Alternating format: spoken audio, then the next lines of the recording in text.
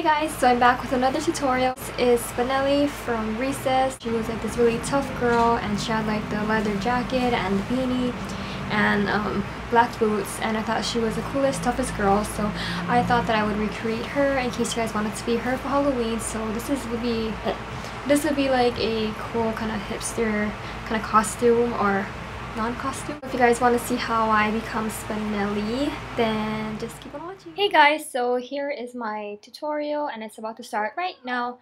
So first off, I'm going to use a base, and I'm using this black base, and it's really old, like I don't even know if they have it anymore, but just use any kind of black base. And I'm going to be taking this beige shadow like how I normally do and just fill in my crease. And I'm going to be taking a medium brown and just applying it into my crease a little more, and I'm going to be just blending it all in very nicely. Now I'm taking a black eyeshadow and I'm just applying it all over my lid. I'm going to be applying it a little bit above my crease. And I'm just going to keep applying it a little bit more higher, not too high, but just about here is right. I'm just going to smooth it out now. I'm just highlighting my brow bone, so I'm just taking a natural color and just applying it right there. Now for my lower lash line, I'm taking the same colors as used on my top lid and applying it to the bottom. So I'm just taking the brown and just bringing it down to my lower lash line, just so that way it blends nicely when I put in the black. And now I'm taking the black right now and I'm just applying it all over it and connecting it to the corner part of my eyes. Just to clean it up, I'm just taking this fluffy brush and just smoothing it all out, making it nice and clean.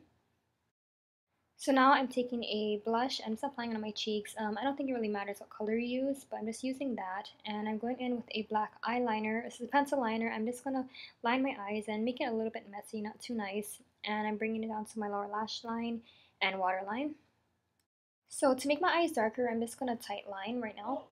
And then I'm going to line my lips because I'm using a dark lipstick, so I want to make it a little bit more cleaner and precise. So I'm lining my lip, or the entire lip, and just coloring it a little bit in. And I'm going to be taking this dark lipstick from Revlon, I think it's called Red Cherry. I'm just going to be coloring in my lips with that lipstick. So now I'm going to be putting my hair into two pigtails. My hair is pretty long, so I'm actually making my ponytails like these, so that way it looks a little bit shorter like hers. So yeah, I just did the other one, and now here it is. Almost done. So now I'm just going to show you my shirt and my beanie. I'm just applying this yellow beanie on. I don't have an orange one. I wish I did, but I don't. And I'm applying this leather jacket like how Spinelli has, that she's very famous for. And this is the completed look right here. So slow-mo of my makeup. It's a very smoky kind of grunge look. And yeah, I hope you guys enjoyed this tutorial. So thanks for watching. Bye!